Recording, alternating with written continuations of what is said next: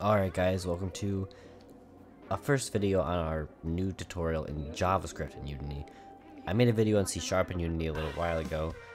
I'm gonna try to interchange them, so I'm gonna try to upload both of the videos that relate to each other at the same time, so just in case you want to learn something in JavaScript that I already did in C#, you don't have to wait until I finish all the C# tutorials.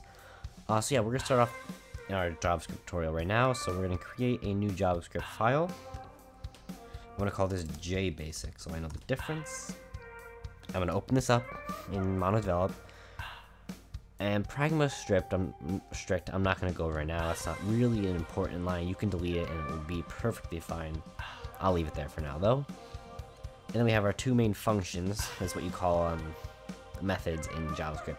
In C# they're called methods. In JavaScript they're called functions. They mean generally the same thing.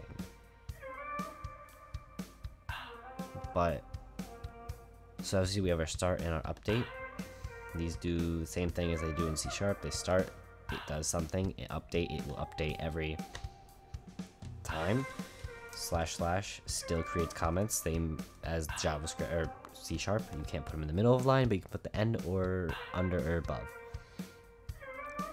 I'm going over this pretty fast. I did go over it in my C# tutorial, so if you want to learn everything detailed, you go look at that. Also in this, semicolons end lines, so we'll go over that in a minute, but in this, mono behavior isn't needed because it will actually automatically work. So let's get writing.